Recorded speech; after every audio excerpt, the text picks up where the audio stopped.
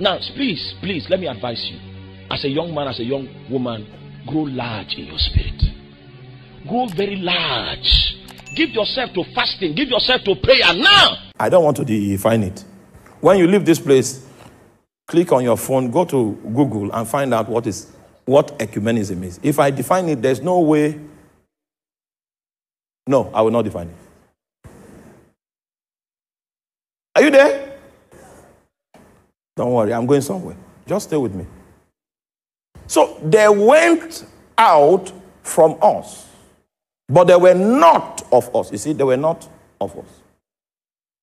But were compelled by the religious correctness of our time to accommodate them in our midst, even though they were not of us.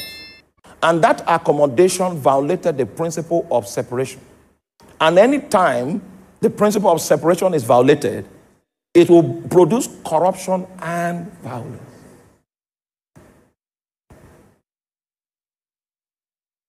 The Nigerian church was a golden church of Africa. The revival that sprang forth from our borders was unequaled in the stories of revival that we hear. You've heard about Azusa? It's just that what happened on our soil was not documented. And that's our limitation. It wasn't documented. I've read about many mighty men that rose in the nations of the world. There's no story that I've read about that comes anywhere near what happened through that man, Apostle Joseph Babalola. Near. No story. But you see, it wasn't documented. So we believe it never happened. A man that during praise and worship, as they are singing praise and like we just did, he levitates.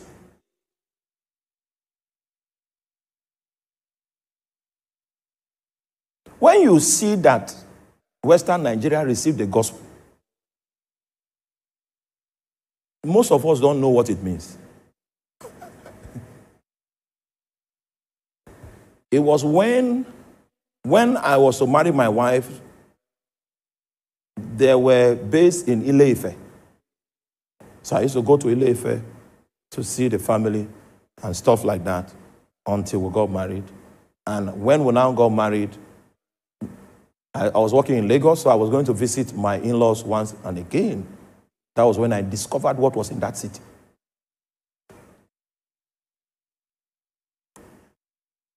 Now, these people have advanced in their knowledge of divination to a level of accuracy. The lens of divination has been adjusted to accommodate accuracy. What the Ifa priest prophesies comes to pass. In fact, most of our tribes are settled where they are settled today because of divination. And there was no stronger tribe in Nigeria today in divination than our brothers from the West. But there was a revival that overcame that foundation. And whether you like it or not, there is a prophetic spirit that is hanging over people from Western Nigeria. It's not natural. It came through the witness of a man.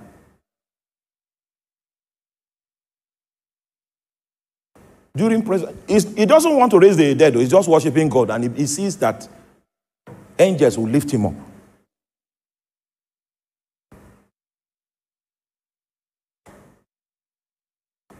Are you there? So I have a chronicle in my library, a very fat chronicle. Somebody took time to put the details of that man's life together, and they sent me a copy. I don't know who wrote it. I don't know who sent it, but it's in my library.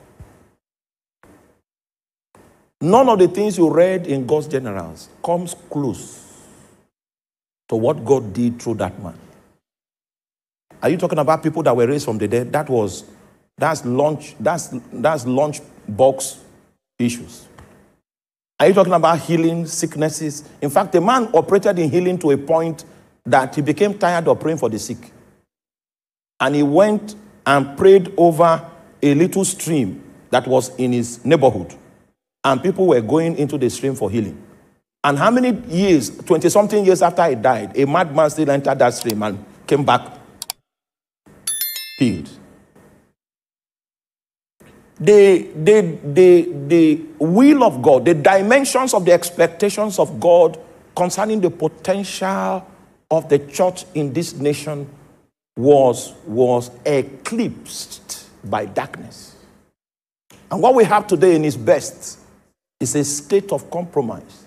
And this state of compromise was occasioned by the violation of several principles that are critical to maintaining the civilizations that come from God. Are you still with me? Now, this is the Antichrist strategy. He said they went out from us, but they were not of us. For if they had been of us, they would no doubt have continued with us. So you are going to see statements like from us, of us, with us. Are you following? He said if they were of the same substance, if we were homogeneous, the proof of the fact that we have the same stock would have been that they would have continued with us. But they went out from us. But they went out that they might be made manifest that they were not all of us. So if the devil wants to strangle that which God is doing, the first ground of compromise he will sell to us is to violate the principle of separation. Are you still with me? Okay. Now that you are coming gradually, let me also come gradually. Can we do Exodus chapter 12 from verse 33 to 38? You will see one of the major challenges of the church in the wilderness. I hope you know when I say the church in the wilderness, you know what I mean.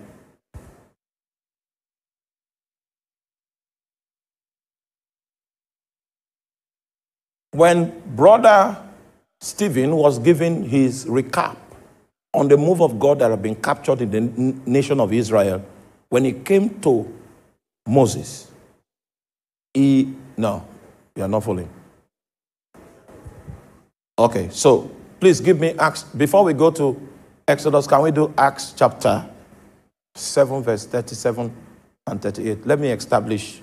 Meanwhile, we are going to do, next year, we'll do a teaching, because I'm developing it already, the church in the wilderness. By the time we finish that teaching from start to finish, your eyes, you have new eyes and new lenses.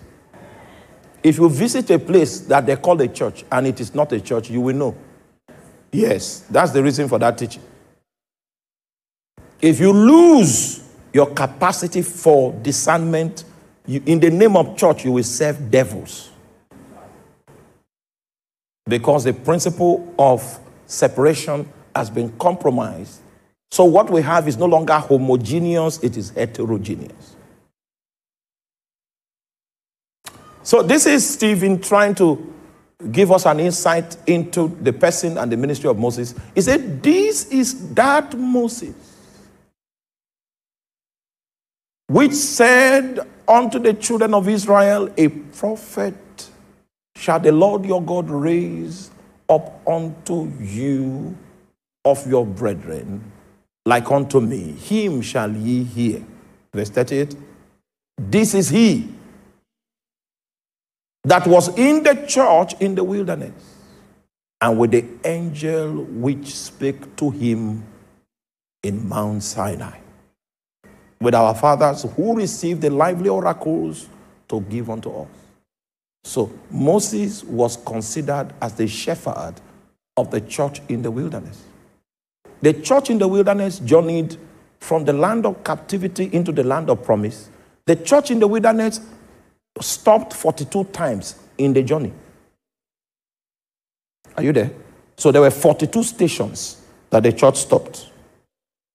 And by the time you go to the book of Matthew, you are going to see in the book of Matthew when the generations of ancestors leading to Christ was captured in the book of Matthew, you are going to see that it was 42 generations, which is consistent with the 42 stations that Israel stopped when they were transiting from the house of bondage into the house of promise. So, if we study the church in the wilderness accurately, you will see a prophetic journey of the church of Jesus in every age. In fact, you can even trace and track where the American church is in that journey. You can trace and track where the Ghanaian church is on that journey. So what I want to do now is to show you that even in the church in the wilderness, Satan had already pioneered this principle of removing separation from the advancement, so that anything that God gets at the end of the day will be a compromised position.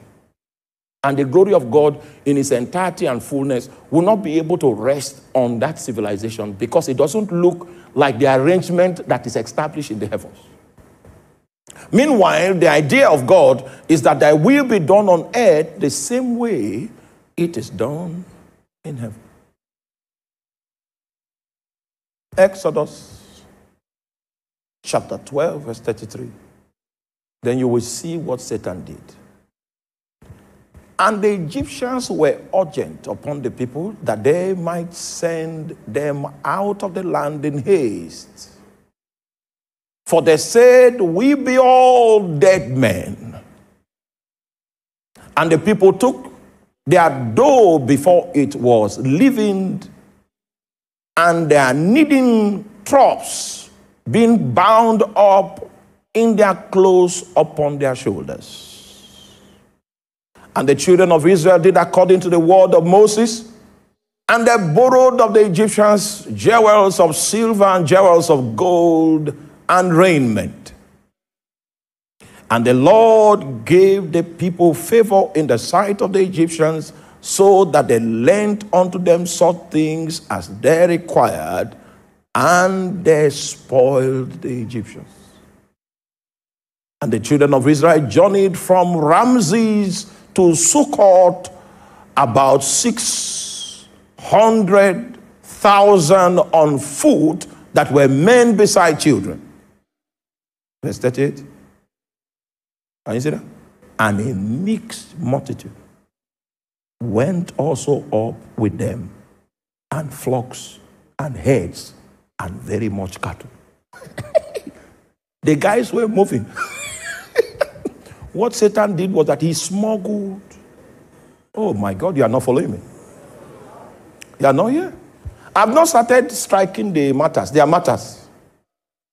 There are obvious matters in the landscape of the church of our day that I want to open your eyes to. But we need to start with scripture so that you will not say it's an invention of my own strategy, an invention of my own thinking. I had what I wanted to say before I came and tried to look for scriptures to align with.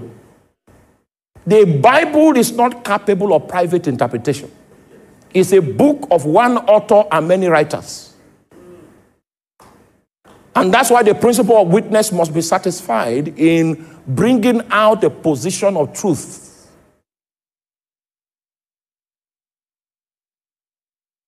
Are you there? A mixed multitude. Satan now arranged a mixed multitude. This mixed multitude, they have a different God. They have different ways. They have different approaches to life. They have different philosophies. This mixed multitude joined themselves to the people that God was delivering to set up a nation that was a nation under God, so that God's authority in its fullest extent will be found and factored among the people, and God will be able to manifest the same civilization that is in heaven upon the face of the earth. In order to forestall this, why no one was watching, a mixed multitude also say, we are delivered.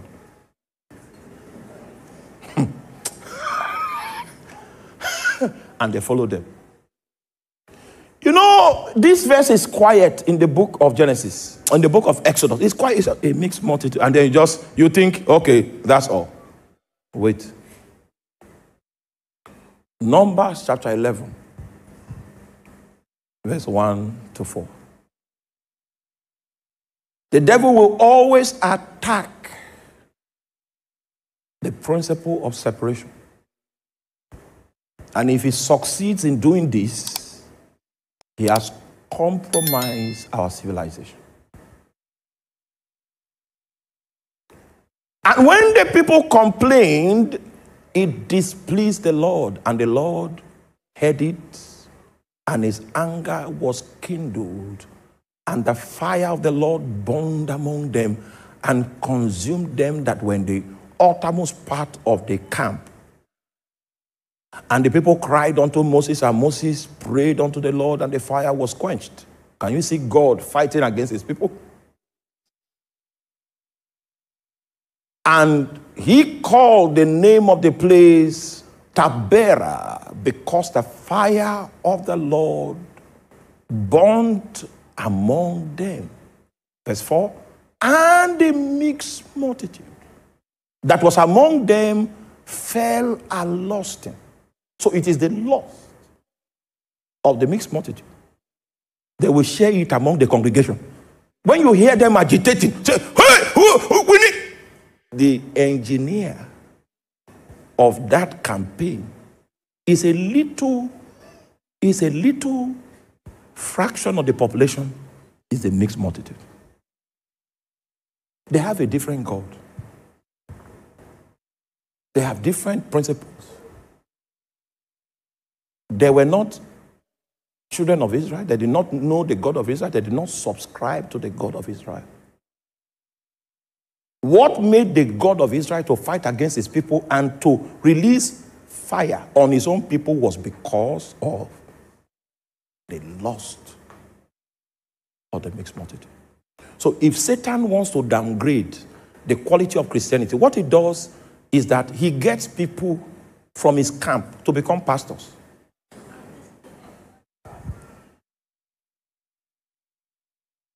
And then he makes sure that these pastors have a loud voice.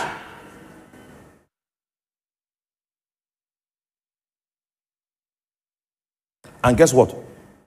These guys will be pushing for the golden plan. And the golden plan is ecumenism. In ecumenism, let us come together. You are different, I'm different. We have a different God. You have a different God. You worship something else. But for political correctness, let us just be together. So the golden plan of Satan, of the spirit of the Antichrist, is to push for ecumenism. And in ecumenism, we are heterogeneous. In ecumenism, we are not of the same sort. We don't worship the same God. We don't subscribe to the same principles. We are not operating from the same source. We don't have the same values. But so that it will look as if we are one, let us unite. Somebody's an Ezemo. He has an altar. He dances to the spirit naked in the night. But ecumenism will recommend that it is in our interest to be one. But if we try to subscribe to ecumenism, you will discover that what will drive our civilization will be the lust of the mixed multitude. Under such circumstances, the mixed multitude will become powerful, more powerful than the original lot.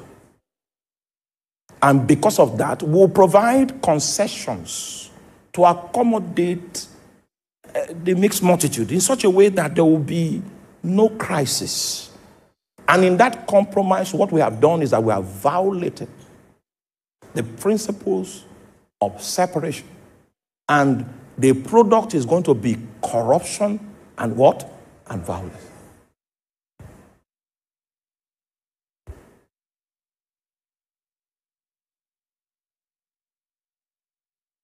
I cried from this platform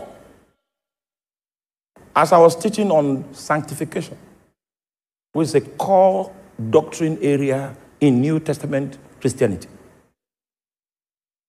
I was led by the Lord to begin to build our foundations of faith again. And I started from the Old Testament to show us how that God was holy. And in order for us to walk with God, we will have to be holy. It is impossible to do business with a God that is holy if you are not like him. And I did a very detailed study of how the children of Israel, they were going to partner with God, but it was impossible to partner with God because of the nature of God's holiness. And the entire book of Leviticus was written to see the sacrifices and the things that were required in order to make sinful man to walk with a holy God. That's the reason for which the entire book of Leviticus was written, in order to reveal the basis of our sanctification, if we were going to interact and to have business with a God that is holy. Are you there?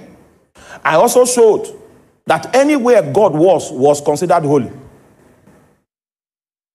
And that the latitude of the temple was measured according to degrees of holiness. We have the outer court. We have the holy place. Then we have what? The Holy of Holies. That if you are going to operate in intimacy with God, you'll be confronted by his bold nature of holiness. And that should make you adjust. If you, in case you want to do business with the God that is between the cherubims. In fact, those days, when the high priest is going into the Holy of Holies to transact with God, there is a rope that is used to tie his waist, just in case he stands before God and God doesn't find him in the context of holiness. God will kill him. So when God kills him, nobody can go into the Holy of Holies. They will use that rope to draw him out of the presence of God and go and bury him. It means that the priest doesn't even know if the status of his right standing until he stands before Jehovah.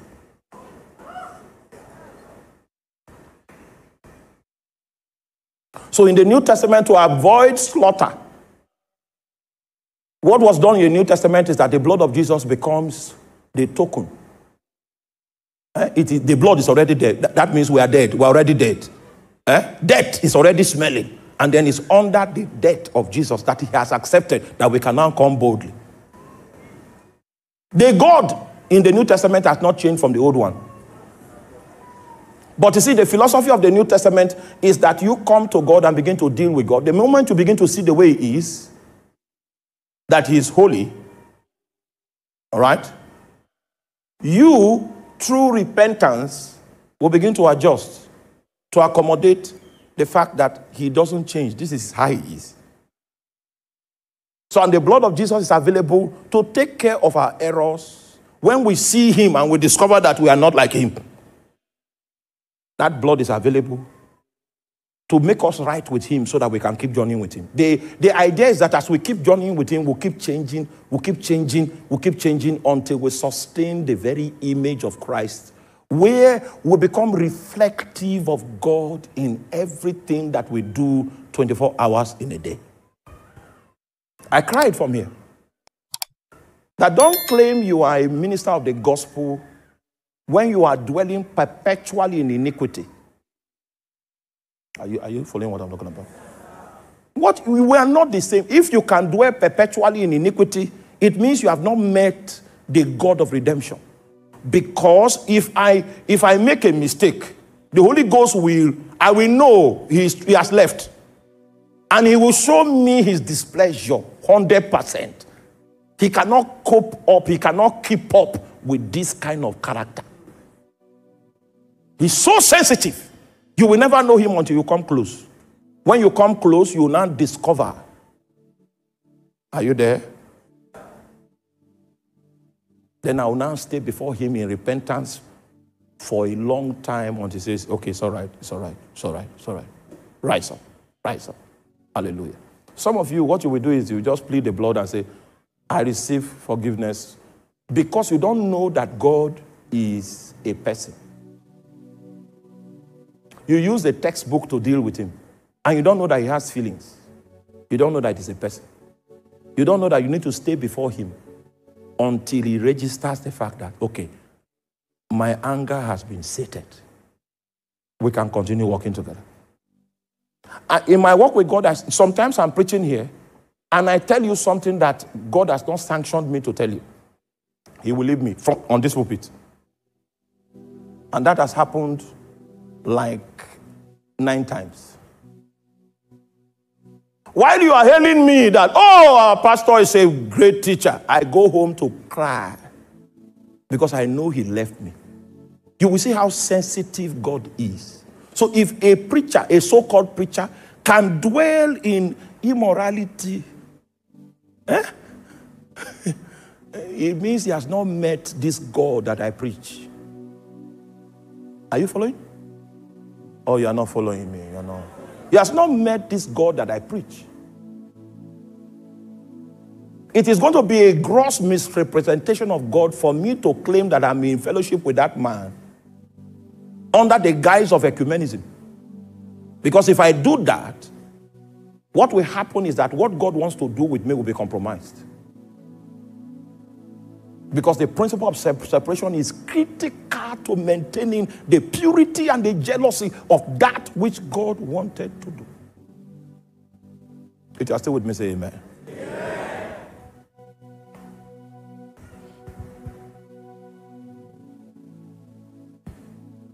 A preacher was caught in a situation of national misconduct. He never left the pulpit to seek alignment with God, because for him the pulpit is the business. He never left the pulpit, never repented, kept boasting about his departure in character, and Nigerian preachers rose up to defend him. That guy has not restituted his ways till today, and he's still on the pulpit saying hallelujah, hallelujah, hallelujah. And people that have been bewitched still go to sit before him.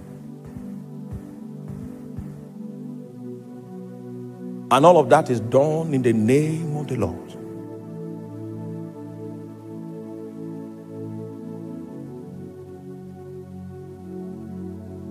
Are you still with me?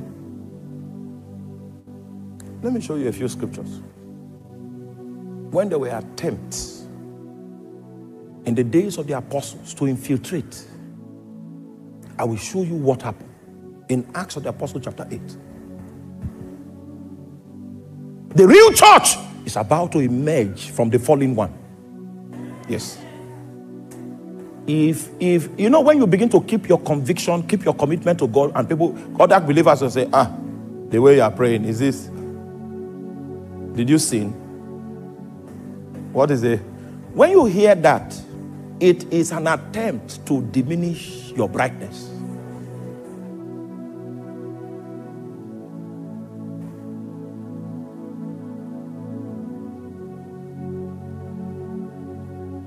The real church is about to rise up.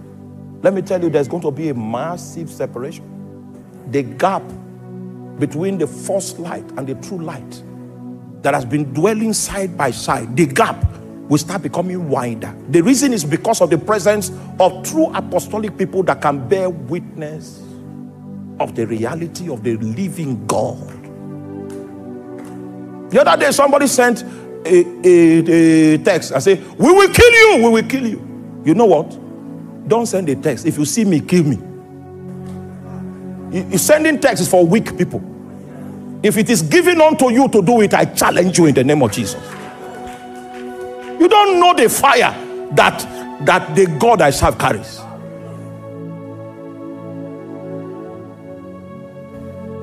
You will need more than a threat to stop us.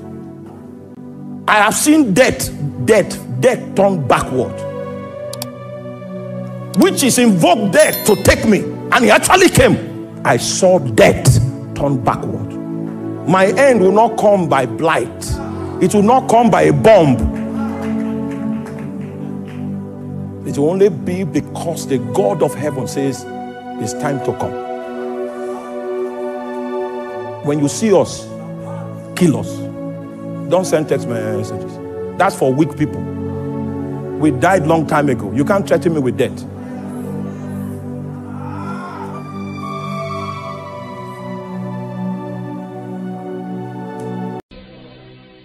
Now, please, let me advise you. As a young man, as a young woman, grow large in your spirit. Grow very large. Give yourself to fasting. Give yourself to prayer now.